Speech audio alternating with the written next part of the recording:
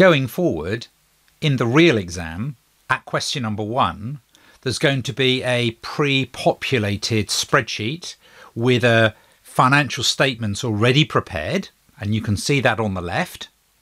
And then those financial statements will need numerically to be updated, to be corrected. Now, what I've got here is a basic example, a very simple example to give you confidence as to the processes and procedures around what you're expected to do. And I'd like you to follow me in this exercise that I'm going to do for you before I get you to submit your piece of work as a marked assignment, the Six Nations example. So we can see here the requirement.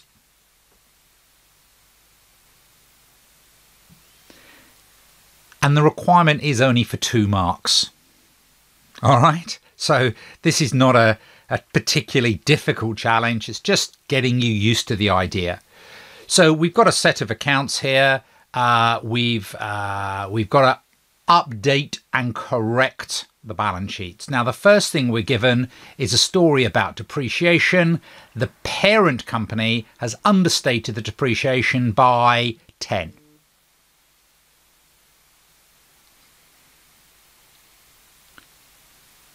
So the first thing to do is to go to the property, plant and equipment and reduce it down by 10.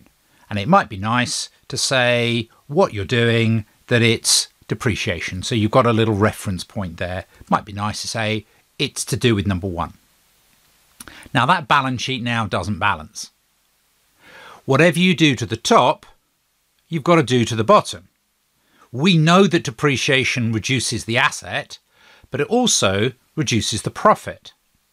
Now you've got to be a little bit cute here, because in the information that it was the parent company that had understated depreciation. Depreciation is something that goes through profit, so this will affect the retained earnings. So now I've taken 10 away from the top, I've also taken 10 away from the bottom, and therefore this revised balance sheet ultimately will balance. If it had said the subsidiary had understated the depreciation and I had been told that it was an 80% sub, I would then be looking to charge an element of that against the non-controlling interest because it would be affecting the subsidiary's profits. But I'm keeping it simple. Let's have a look at the second example.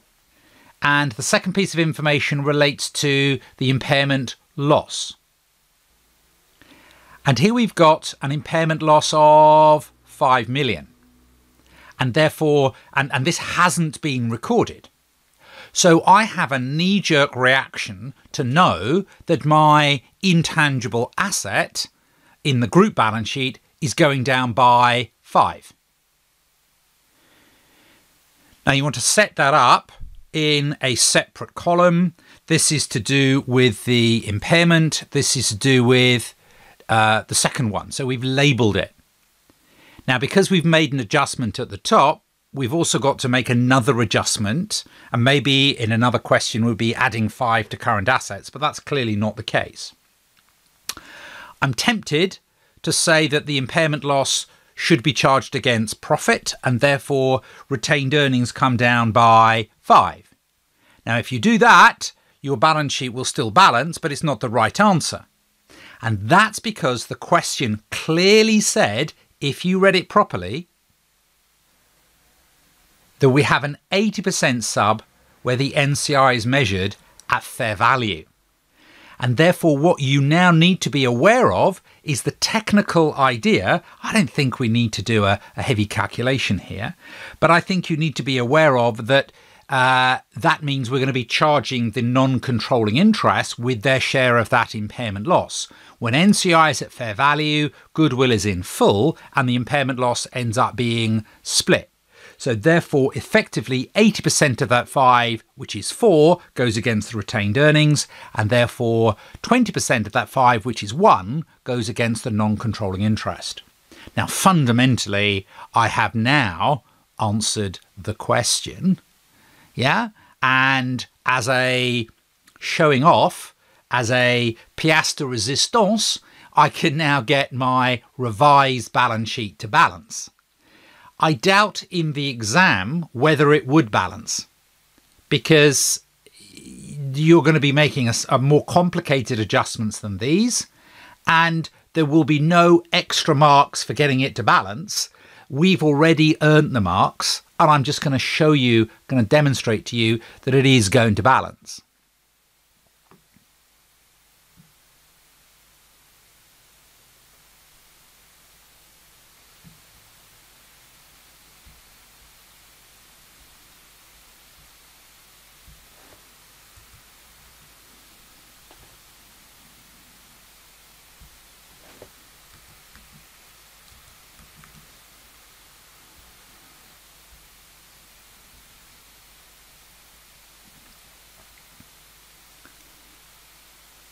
And there you can see the new top half of the balance sheet is 1,035 and the new bottom half of the balance sheet is 1,035.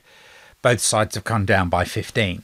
So I don't want you to obsess about getting the balance sheet to balance. And in the exam, of course, and in the marked assignment, you're going to have to provide an explanation, a written justification alongside this. I look forward to marking your work in this exam-focused format.